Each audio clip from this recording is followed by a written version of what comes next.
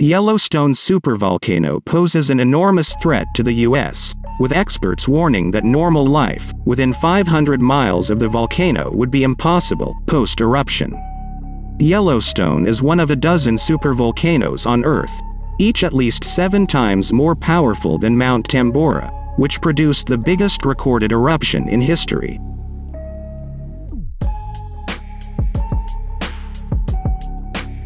Supervolcanoes have a volcanic explosivity index, VEI, of 8, the highest value on the index. In the past 2.1 million years, Yellowstone has erupted 3 times, the most recent having occurred roughly 640,000 years ago, and was 1,000 times bigger than the devastating Mount St. Helens eruption of 1980. The main feature of a supervolcano is the large magma chamber, an underground reservoir filled with hot, flowing rock.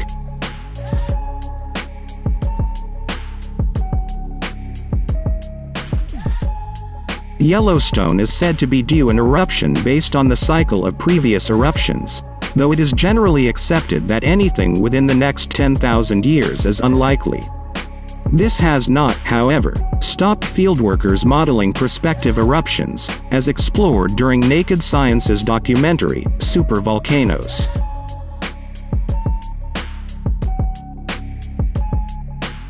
It is here that Eric Myers, the documentary's narrator, revealed how post-eruption, life within a 500-mile radius of Yellowstone would cease to be normal. In 2004, scientists looked into the effects of past eruptions and used them to predict what might happen in any modern-day eruption.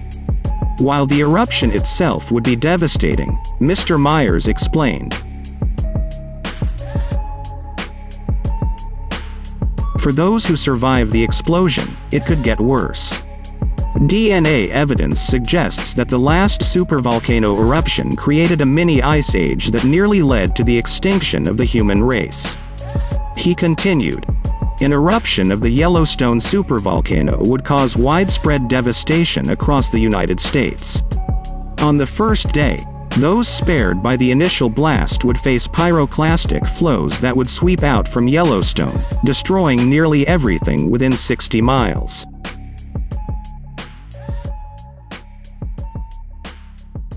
Three days after the eruption, normal life within 500 miles of the volcano would be impossible. Within a week, the center of the U.S. would be buried under a thick carpet of ash, killing thousands with a painful lung disease." Professor Michael Rampino, a geologist at New York University, considered how the deadliest part of the supervolcano eruption would be the gases that remain in the air, rather than the ash that falls to the ground.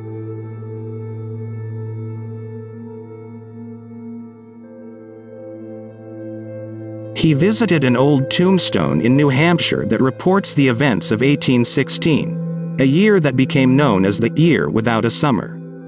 Severe climate abnormalities caused average global temperatures to decrease by 0.4 to 0.7. Evidence suggests that this was caused by the 1815 Mount Tambora eruption, the most powerful recorded eruption in history.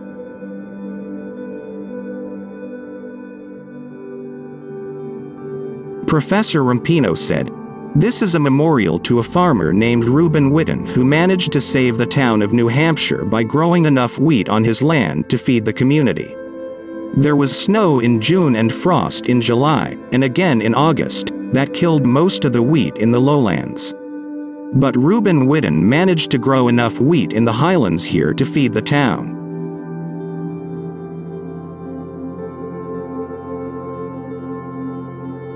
In 1816, the growing season in New Hampshire dropped from 120 days to just 16, with bad weather having caused harvests to fail in Europe and across the world. Though 10,000 miles away from New Hampshire, the Mount Tambora eruption offers a clue as to the potential aftermath of a Yellowstone eruption, as Professor Rampino explained that droplets of sulfur dioxide were spread worldwide by stratospheric winds.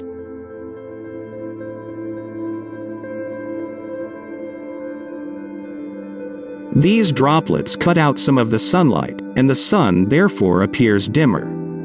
This dimmer effect caused the famine of 1816. Some estimates suggest Tambora killed 71,000 people, twice as many as the devastating 1883 eruption of Krakatoa, mainly through famine. A supervolcano would likely have an even greater effect.